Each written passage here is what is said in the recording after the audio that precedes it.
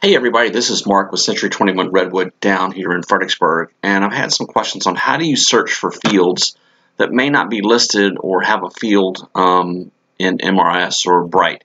So the easiest way to do this is you have to add fields. So if you go into the search residential general, and it's going to populate, and here's all the standard stuff that comes out there, but you can add different fields down here. And so here's some that I use, but all you have to do is click on Add Remove. And the one that I like to use is remarks. Now you can do general or the internet.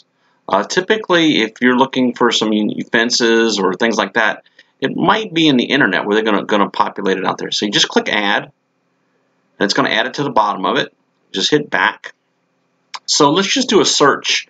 Let's do active, for sale, yes, zip code 22401. And we're going to scroll down here and in this remarks internet. Now it's kind of a guessing game. So if I'm looking for a first floor master, it could be FIRST or 1ST, but I'm just going to type first, FIR, first, MASTER, and just kind of see what's going to happen there. So you go up here and hit results. Didn't like that, so let's go back. Let's refine it. Let's go back to criteria. Go back here, floor. Got one match on that one. Results.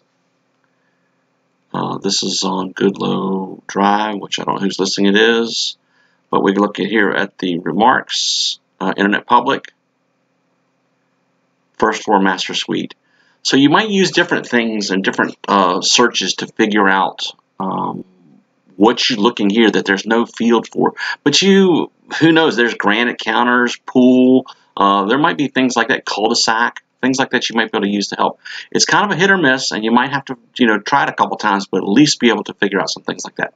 Got any questions, please reach out.